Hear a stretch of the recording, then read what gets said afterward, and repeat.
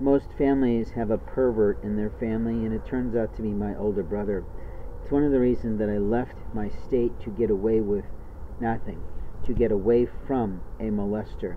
But people in an outside group will always pretend that they're doing something by hacking someone's telephone, utilize their network information, and then they destroy a man's safety. Those people are incredibly liable under the law for violating the law, stealing technology rights, and creating a new form of abuse because they're stupid about human relationships. Those people are always mentally unwell. They know they've done something, but they will not live to tell. The little girl who stays over at our Charlie's might really be a hooker having a good time in the back area of their boxes, but that's just what a lay journalist thinks.